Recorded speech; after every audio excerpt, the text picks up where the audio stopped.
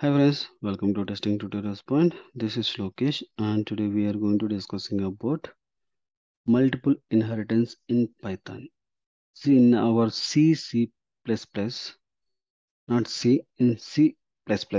Okay, in C++ we are used for multiple inheritance, right? The similar format of the concept we are going to use it for Python also.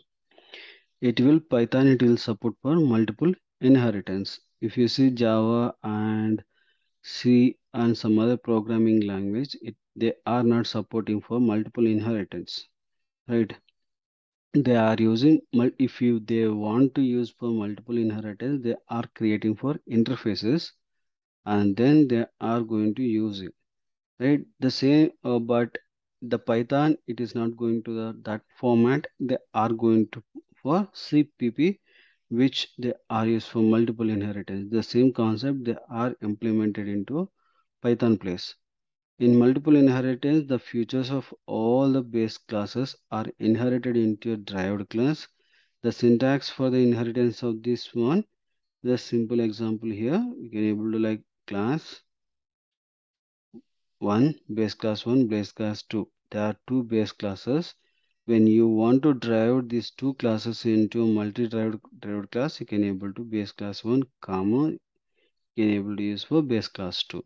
This is called, it will call it as a uh, multiple inheritance. Multiple inheritance means the two classes we are going to create, the two classes we are going to access into one particular class, that is called multiple inheritance. We have another concept is a multi-level inheritance. We can also inherit from the derived class. This is called a multi-level inheritance. It can be of any depth and the Python. The multi-level inheritance features of the base class and derived class are inherited into a new derived class. Means now base class already inherited into derived class, but again derived class inherit into another derived class. Means this is a multi-level. You can able to say like A inherited into B, B inherited into E, D, or something you can able to call it any name. Okay, means you can able to one first one inherit into second and the second inherit into third.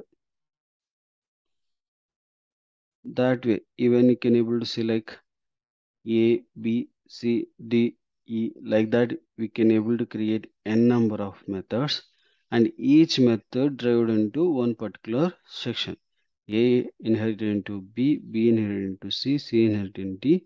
Like that we are going to inherit, and that is called as a multi-level inheritance.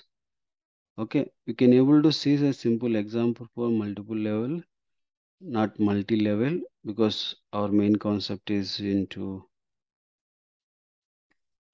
multiple inheritance. See, we created just pass. We are not going to print any statement. Just a passing statements we are going to create here. Okay. X is a pass, Y pass. Like the pass means it will not interrupt any code. Just it will throw as a pass only. Okay. And here we created one child class. In the child class, we accepting for X class and Y class. This is a multiple inheritance. Okay, again B class Y and Z, and the last M class it is having all the classes and also calling for B class. Means Z is not happen like A B comma A comma Z. Okay, how it will act and we'll see, and then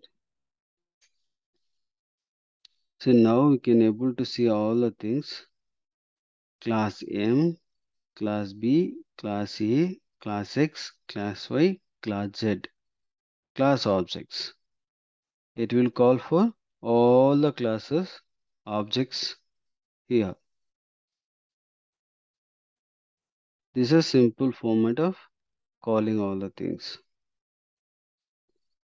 Okay, this called as a multiple Inheritance. Multi-level means we are going to call for one by one. It will call all the classes like that. Okay.